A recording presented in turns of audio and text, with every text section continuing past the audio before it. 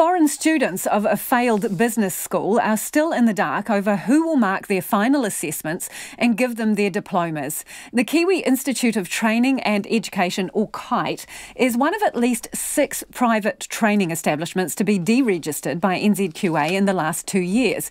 Now, last week, students were locked out of the building, with staff not responding to calls or emails as KITE went into liquidation.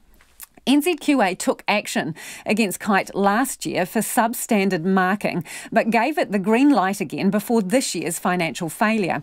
It says a third party will now mark the final assessments, and those who fail will have to move on to yet another institute.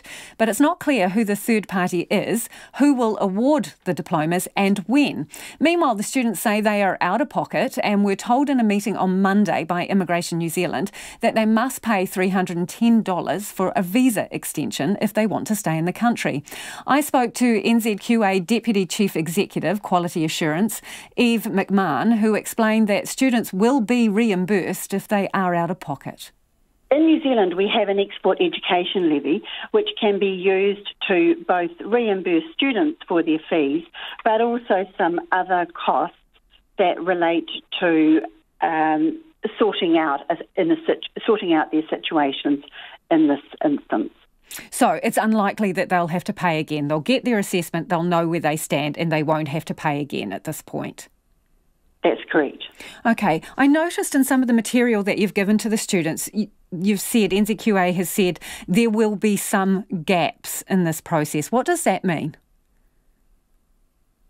Could you please clarify that? I'm not quite sure what you're referring to. In the handout given to the students that explained that their assignments had been collected by NZQA, the flyer given to the students states that there will be some gaps in the process. So I'm wondering what that means. The only kind of gaps I could imagine that it will take time to complete the marking, and that we need to have all of the assessments available to us to be marked. Do you have all the assessments as far as you know? To the best of my knowledge, we do. And how long do you think this process is going to take? I'm not able to give you a clear time frame on the time it will take. That will depend on the organisation that is completing the work for the KITE students, but it is underway. And who we could endeavour to find out how long that is likely to take and come back to you. Obviously, it's a very uncertain... Yes, we do understand it's a very difficult time for students, and we are providing as much information as we can as quickly as possible. So who is the third party who is marking these assessments? I'm not able to divulge that information. Why not? There is a contractual relationship, and it hasn't been discussed with them. As in, you have not had a discussion with them? This organisation was originally contracted by KITE to complete the verification of the marking. The relationship was between KITE and that organisation. Surely the students have a right to know who is deciding their fates, in essence.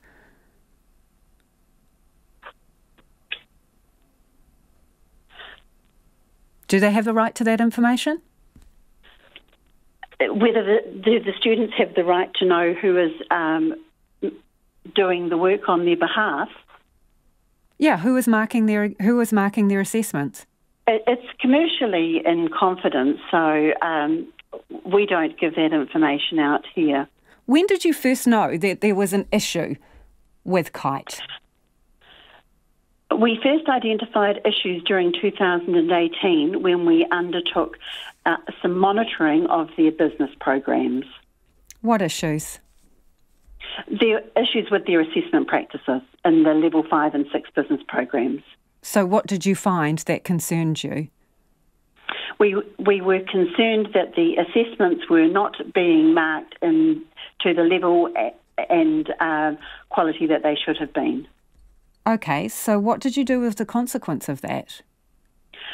So we issued a statutory condition against Kite in October of last year, and then we worked with Kite to improve their assessment practices in order for the students to work with the students enrolled at the time so that they could complete. Students are asking, you are quality control for these organisations, whether you are doing enough quality control. Are you?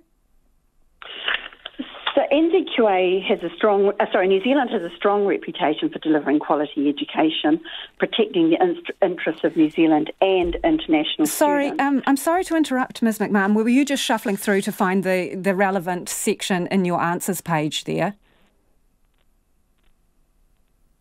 I don't think that's a relevant question to be asking. I do. Were you just shuffling through some pre-prepared answers there to find the relevant answer to the question I just asked you? No. This has been going on for some time with these schools, these PTEs. How many others are substandard or about to, fall off the edge? There is a very small proportion of education organisations in New Zealand with which we are concerned. How big is small? Can you give us a number? No, I can't give you a number at this moment. Why not?